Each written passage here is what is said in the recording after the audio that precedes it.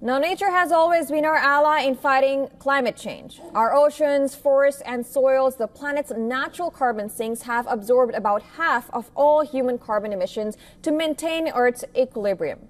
Each night, billions of marine creatures rise to feed, storing carbon deep within the ocean. On land, forests, plants, and soils have quietly locked away carbon for centuries. But as the Earth heats up, this natural balance is starting to fracture.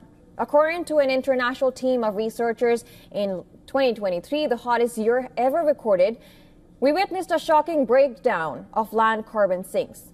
For the first time, forests and soils absorb almost no carbon.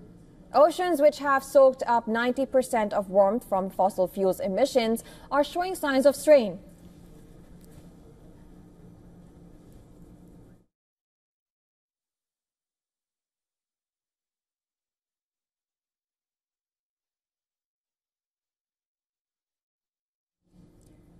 Now, melting sea ice exposes algae-eating organisms to more sunlight, potentially keeping them in deeper waters.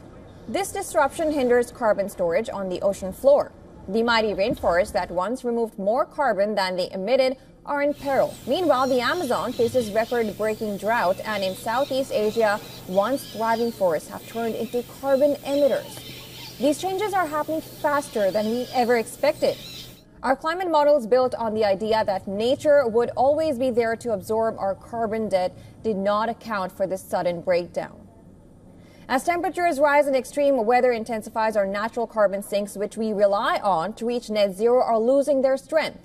With forests and soils in trouble and oceanic absorption weakening, we face an unpredictable future. If these sinks fail, global heating will accelerate beyond our most drastic predictions. Without healthy carbon sinks, our paths to curbing climate change become steeper and more dangerous.